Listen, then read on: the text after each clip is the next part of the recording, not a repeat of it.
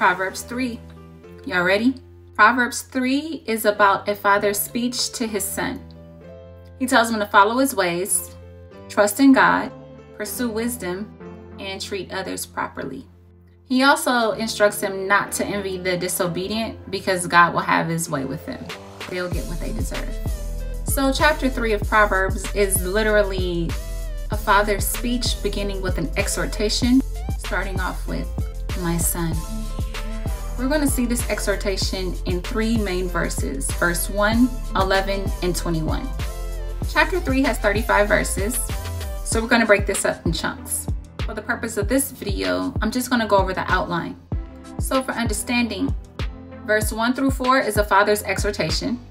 For context, an exhortation is basically when someone is urging you to do something.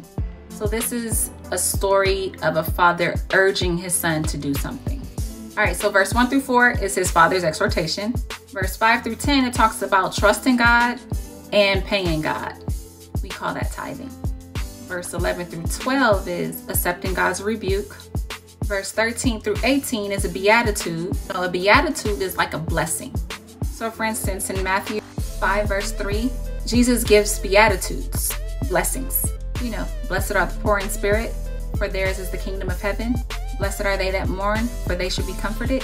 Blessed are the meek, for they shall inherit the earth. You know, beatitudes, blessings. So verse 13 through 18 are blessings, beatitudes.